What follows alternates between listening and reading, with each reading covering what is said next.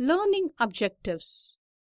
In this lesson, you would be learning about manufacturing techniques and the following in detail. Surface mount technology, SMT, working with wave soldering and reflow oven, working with SMT rework station. SMT rework station. SMD. A typical SMD consists of few 2 pins. Sometimes it has many as more 300 pins. If the SMD has more number of pins, it will facilitate for finer pitch. Each SMD pin is attached with a pad on the board. They together form a pin pad. It gets connected with separate solder connection.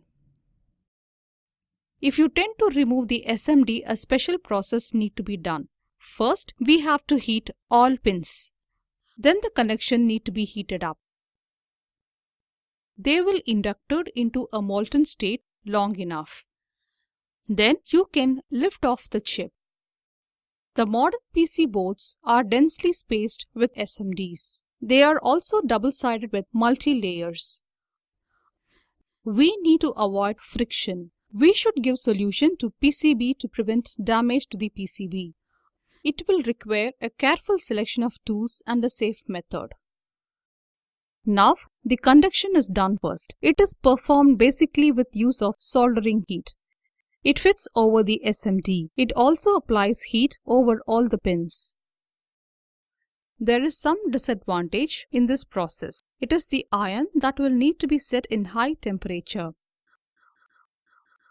One cannot find when to lift off the chip from the board. Many types of solder techniques are used in SMD. They are fine tip soldering. It uses conventional soldering techniques. This process is done on a much smaller scale.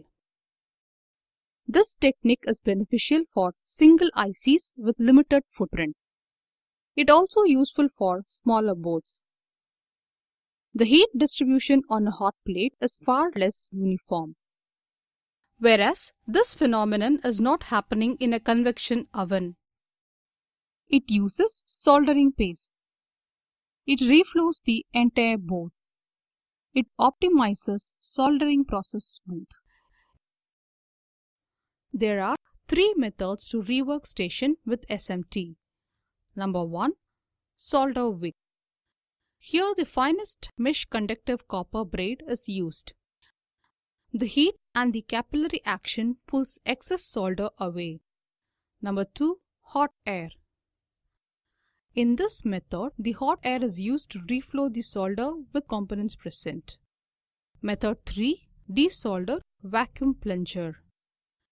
In this method, the small negative pressure is applied to suck up excess solder. This fine-tip soldering conventional equipment has an advantage. It is utilized for larger components. It causes eye strain, hence it needs a steady hand on the machine. The fine-tip soldering specialized fine-tip tools is different. It is inducted in hot air rework station AM6500 by JBC. Its fine-tip solder tools do the job. It performs desoldering process. It has hot tweezers and air gun. The temperature of reflow process must be conditioned for better performance. It should be precise enough to not to damage ICs. When excess heat is generated, the ICs get damaged. Hence, it should be sufficient for reflow of solder.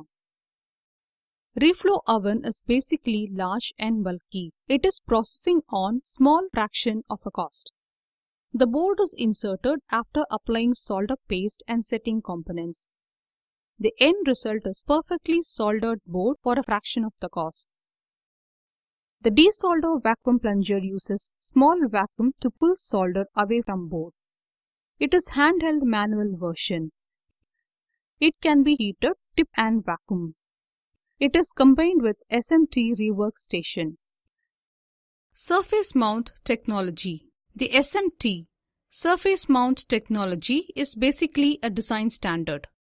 It is made for constructing electronic circuits. In the electronic circuit boards, the components are mounted directly. They are imprinted on the surface of the printed circuit board. The short form of printed circuit board is PCB. Generally, the components contain small metal tabs or caps. The tabs are attached with soldered mount on the board. It is positioned directly to the surface of the printed circuit board. They are kept on tin lead, silver, or gold-plated copper pads. Hence, they are called solder pads.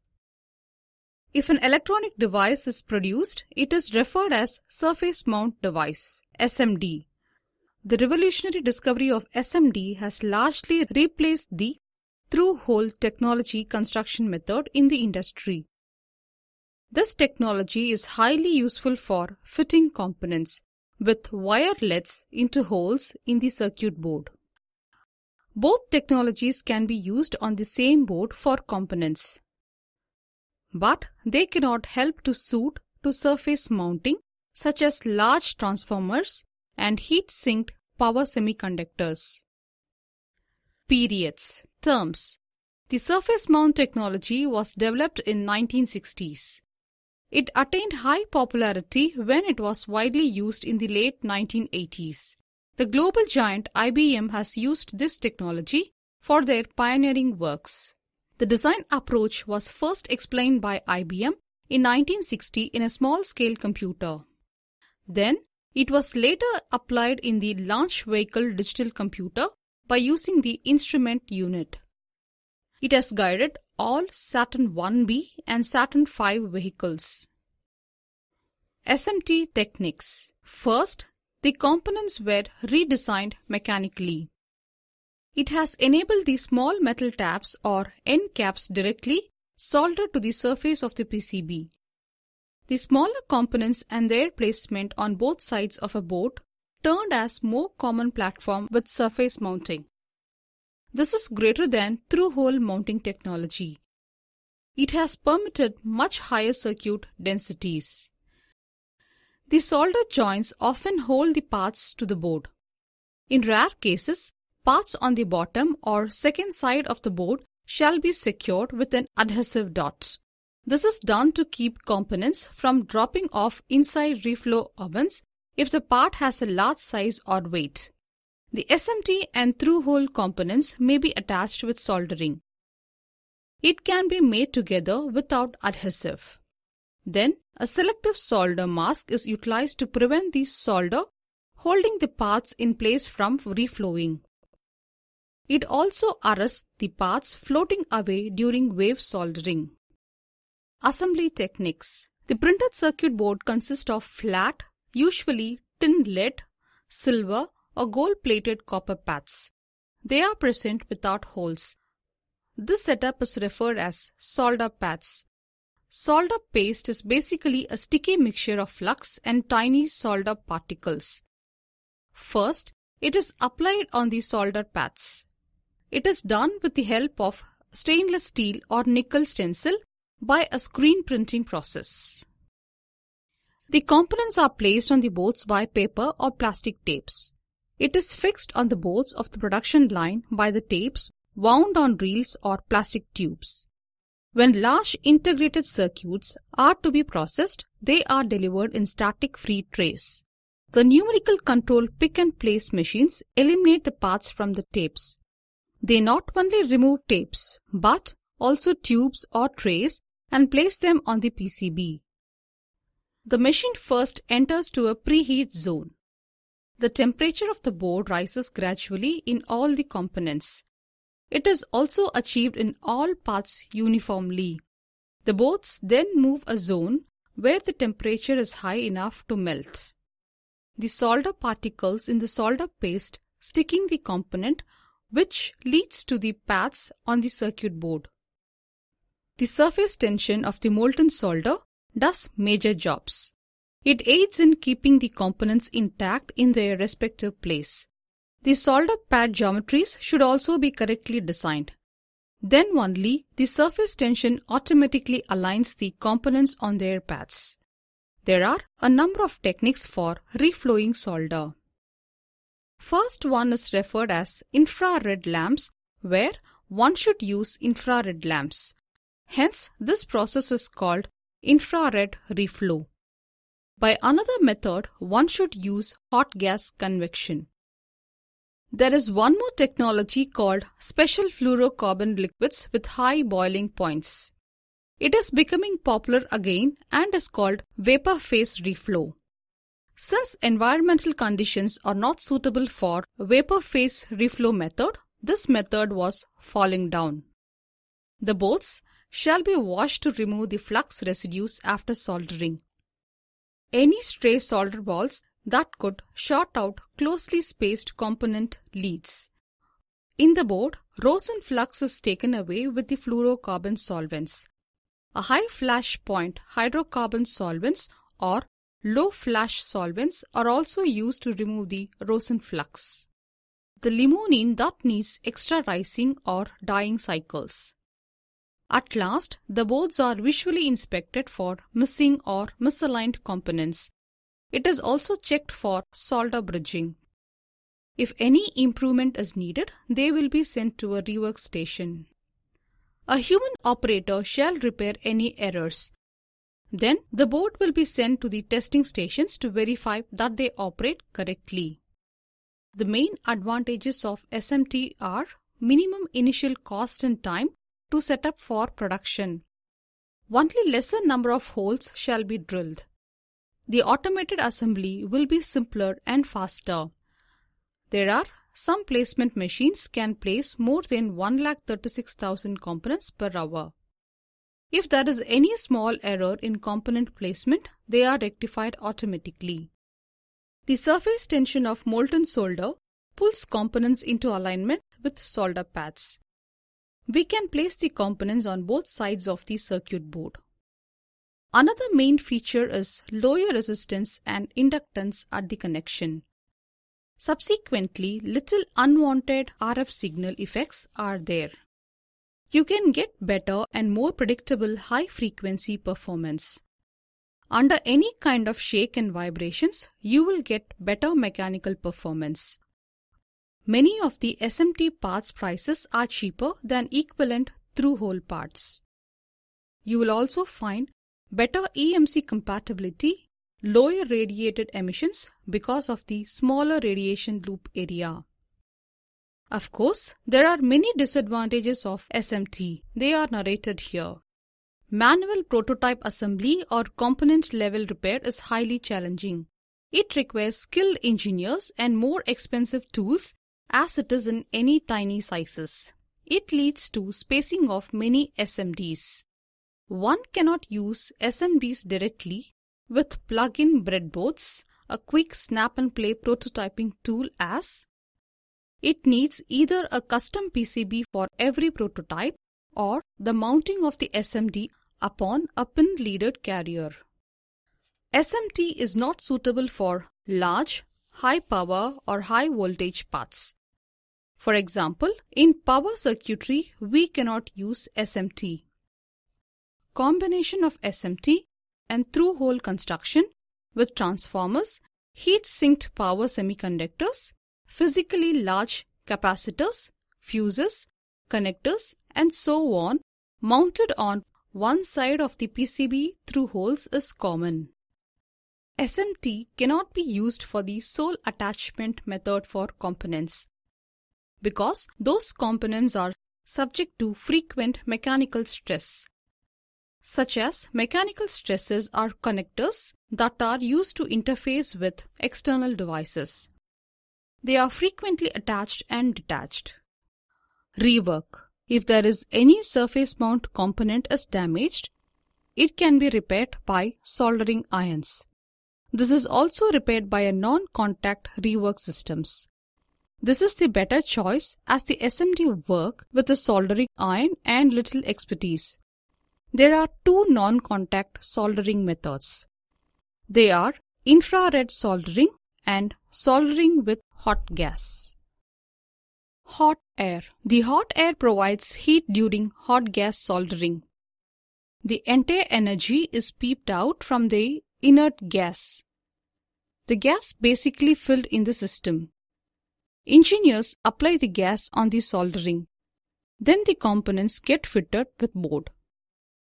It has many advantages. The board gets heated up evenly. During the process, the heat of the component will never shoot up. It gets adjusted with nearby gas temperature. The rapid cooling results in small grind solder joint after reflow. Introduction. Welcome to the session on wave soldering and reflow oven. In this session, we will be learning about methods of working with wave soldering and reflow oven. Reflow soldering. Reflow soldering is basically a process in which a solder paste is used for temporary attachment. The solder paste is a sticky mixture of powder composed of solder and flux. The powder is utilized to fix several electrical components for a short period. Not only attaching them merely, but also fixes the components to their contact paths. Then the entire process of assembling the components is based upon the controlled heat energy provided. It melts the solder permanently and connects the joints.